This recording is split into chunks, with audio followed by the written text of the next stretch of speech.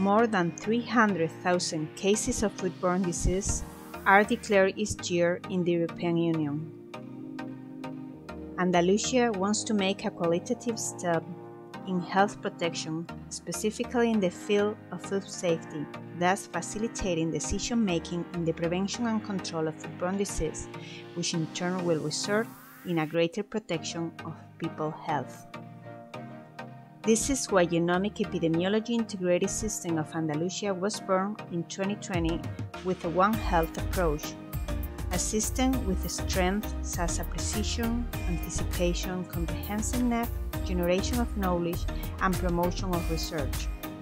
It is an entirely Andalusian initiative, which is the first region in Spain to implement this initiative. Samples from Andalusian network of food safety animal and plant health laboratories, together with samples with nominated clinical analysis laboratory located in some of public hospitals, are being sequenced. The clinical bioinformatics area of the Andalusian health system is in charge of treating the sequences and creating a genomic database that is located in its own website. A report is generated for each sample, and the phylogeny allocation can be viewed on a strain server. Activities starting in summer 2019, creating a Listeria genomic database.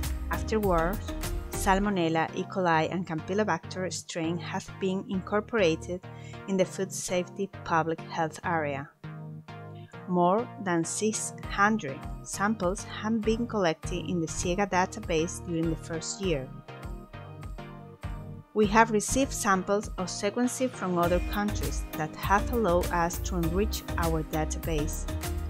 Since its inception, SIEGA has registered numerous sequences of pathogenic microorganisms that have been deceived in the association or discarded in outbreak inside and outside of Andalusia.